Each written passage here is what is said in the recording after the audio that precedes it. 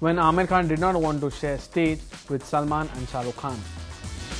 Perhaps for the first time, the three Khans took to stage to have some fun and make the audience go in spits. But such a thing can't happen without some high-profile backstage drama, which includes Aamir's refusal to take the stage.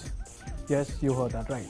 According to a source who attended the gala, while Shah Rukh and Salman Khan had no qualms getting up on stage together, Aamir was reluctant when informed.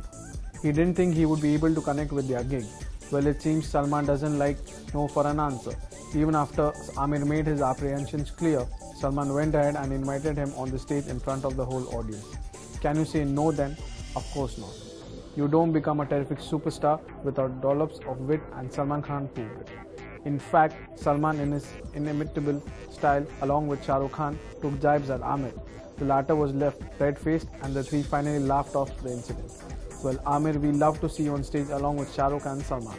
Till the time you people come up with the film, we can watch the video on rewind. What say people?